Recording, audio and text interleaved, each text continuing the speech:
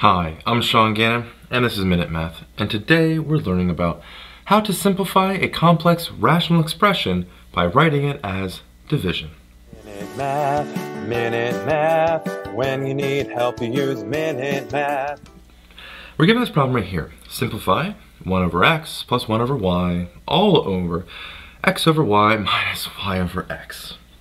We got a lot of division here. 1, 2, 3, 4, and 5 divisions really going on. We have some fractions, and we'll combine these fractions first in the numerator and the large fraction in the denominator here. So we're going to worry about this and that. Well, we want to find a common denominator in the first parts here, 1 over x and 1 over y. So to do that, I have 1 over x here. I'm going to multiply it by the other denominator, y over y, or denominator over itself. Remember, any number over itself is equal to 1. Plus, we have 1 over y. I'm going to do the same thing with the x as a denominator, times x over x. Now, same thing down here with the second part. We have x over y minus y over x. X over y, I'm going to multiply that by the other denominator so we can combine it, which is an x over an x. We have y over x here, the other denominator being a y, multiply it by y over y. Now take your time with this. It's very easy to get your x and y's confused. Or pause this video, take a look at it if you need to. From there, I'm going to combine what we have here. I really see this as 4 quadrants, 1, 2, 3, and 4. 1 times y is a y. X times y is an xy. Plus 1 times x is an x. Y times x is a, well, xy to keep it uniform here. Same thing down here, x times x is an x squared over y times x.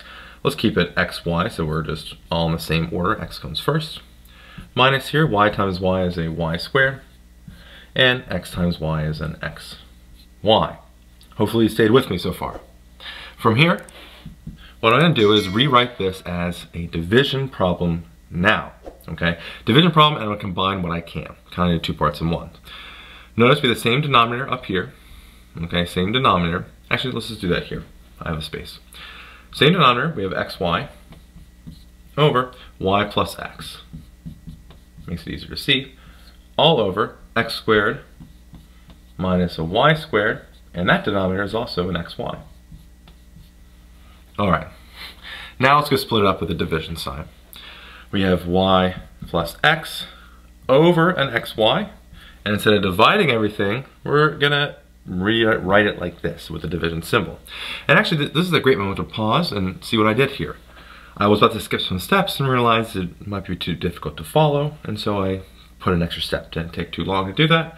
And, well, now we fully understand more of what's going on. So don't worry about taking your time. It's all good. All right, denominator here, we have x squared minus a y squared over xy. From there, like always, division is the same thing as multiplication, just flipping the fraction around. So we have y plus x over an xy times here, we have xy over an x squared minus a y squared. All right.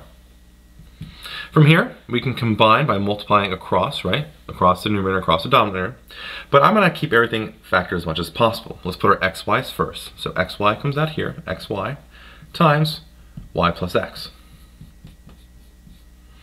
All over, xy comes first. Now I'm going to factor the second denominator. X squared minus y squared is an x minus a y, and an x plus a y. All right? Hopefully you can remember that. Now, this is where it gets kind of fun. X's cancel, y's cancel. We got xy, numerator, denominator. Great. Y plus x is the same thing as x plus y. They cancel. So what are we left with? We're left with just a 1 over an x minus y in the denominator. And there we have it. This whole thing that we had simplified to just be a 1 over x minus a y. Well, hope you learned something here on how to simplify a complex rational expression by writing it as division. If you did, make sure you like this video, subscribe to our YouTube channel. This helps us make more of these free math lessons for you and for everyone else. So as always, thanks for watching.